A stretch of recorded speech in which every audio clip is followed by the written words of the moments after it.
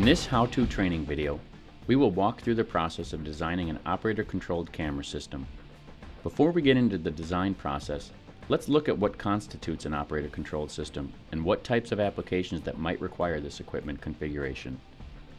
An operator-controlled system is comprised of PTZ cameras, a video switcher, camera joystick controller, and a camera preset recall system.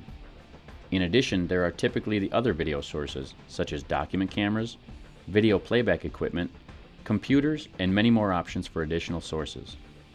Vadio's ProductionView HD-MV and HD-SDI-MV products have combined the switcher, joystick, preset camera controller, and a touchscreen multi-viewer all into one integrated solution.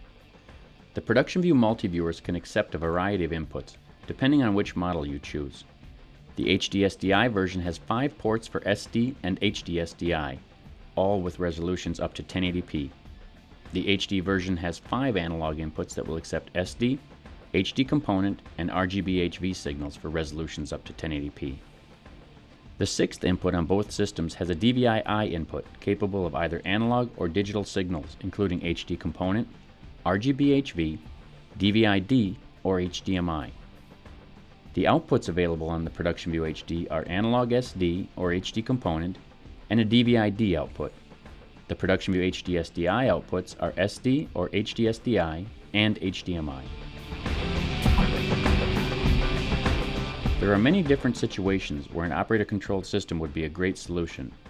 We will focus on a few of the more popular options, including government applications, such as a city council chamber or courtroom, corporate facilities, such as a training room or an auditorium, college or university lecture halls, and houses of worship.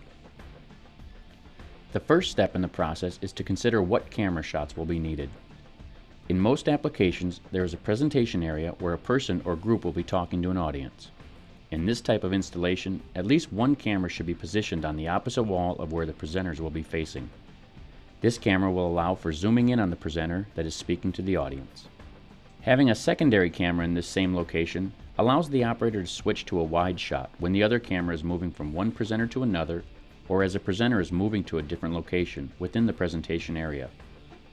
Another option would be to have 3 cameras in one room, one centered in the back, with 2 additional cameras on the left and right approximately 30 to 45 degrees to allow for a variety of camera angles.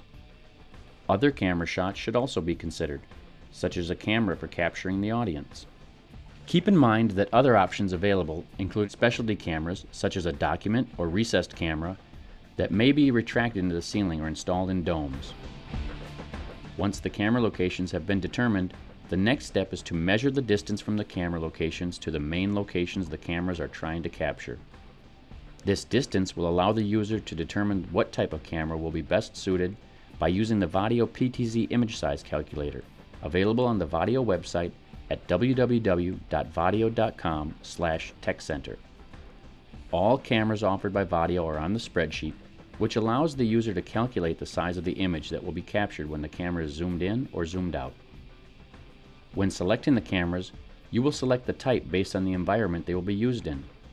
The main items to consider would be: determine if the cameras will be used in an image magnification projector application. If this is the case, then high-definition cameras are better suited in order to achieve a detailed image on the large screen. What is the best quality image that the viewer is going to want or need? For example, if streaming video is the best quality, then standard definition video will probably do the job. However, if there will also be a need for a high-resolution archive copy of the same streamed content, then HD cameras will be a better choice. Another consideration to take into account would be light availability. If the room is dark and shadowy, a camera with a minimum illumination of 4 lux or less may be required. Nevertheless, testing and measuring under the proposed lighting is the best way to decide what camera is the ideal choice. Will you be following the presenter with a joystick or using camera presets?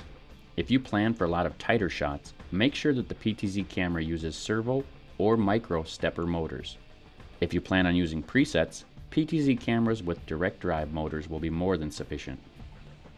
Does the application require a camera operator using a camera mounted on a tripod for following the presenter?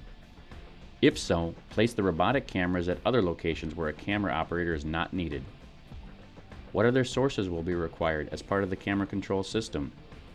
Main items to consider include computer sources such as PowerPoint or website content, video playback such as DVD players or VCRs, stationary cameras such as document cameras or other video feeds. When controlling PTZ cameras, you need to determine if the application has a multi-person control room or a one-person control room. If a single person will be operating the equipment, then a camera controller with an integrated video switcher such as ProductionView HD-MV with teletouch monitors is a great option. If there are multiple people operating the equipment in the control room area, then a standalone camera controller such as the Precision Camera Controller is the best option. This allows one person to focus on all the cameras and camera shots, while the director can switch the video sources and perform other tasks. Now that we have covered the main points to consider when designing an operator-controlled camera system, let's do a recap to visit the main points. Research the different Vadio operator-controlled systems to determine which one offers the features you need for your application, what camera shots are needed in your room configuration and how many cameras are needed. Determine the optical zoom needs for each camera location using the Vadio PTZ image size calculator. Select the type of camera you will need based on the environment of your application, and will you need any other additional sources. Now you have the ability to design and understand what is needed for a successful installation for an operator-controlled camera system. Find out more about Vadio's line of video switchers, joystick controllers, PTZ cameras, and other products. Go to www.vadio.com or contact our sales department.